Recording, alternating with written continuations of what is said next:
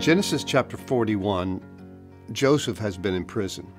He's been there because he's falsely accused, but God has kind of raised him up and used him even in the prison. And then this crazy thing happens here in Genesis 41.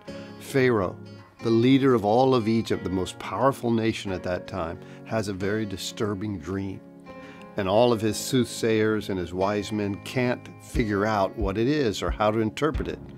And someone who was in prison with Joseph at some time, one of the servants of the Pharaoh, says, "Hey, I met this guy in prison and he can interpret dreams."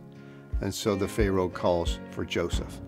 The dream was about these 5 fat cows and 5 thin cows and about the fields, and the Pharaoh's really troubled by it. So Joseph, they clean him up, they bring him in, and he interprets the dream. And he says, here is what, well, listen to this verse.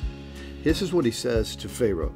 So Joseph answered Pharaoh, saying, "It's not me, Pharaoh, but God will give Pharaoh an answer so he might have peace." He always seems to turn and give the credit to the Lord.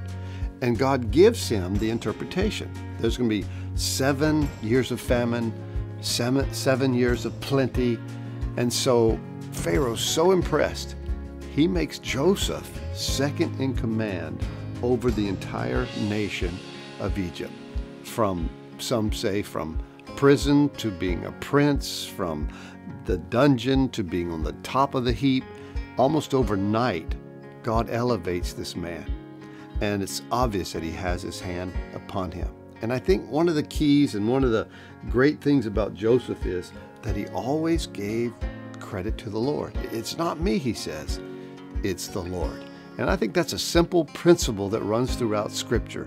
You and I need to recognize, hey, it's not us, but it's the Lord who deserves the credit, the praise, the honor.